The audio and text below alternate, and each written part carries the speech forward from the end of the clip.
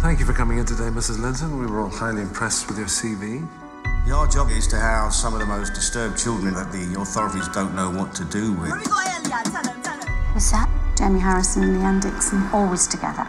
I need someone who's Jamie's key worker. Which brave soul wants to volunteer? I will.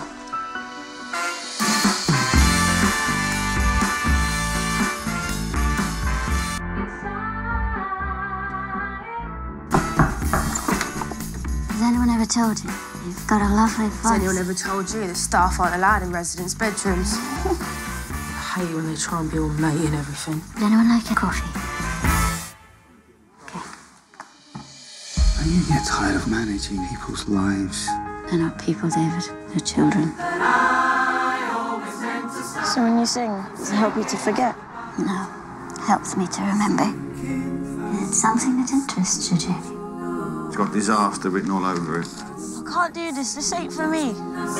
All anyone cares about in there is whether you can sing or not. And you can.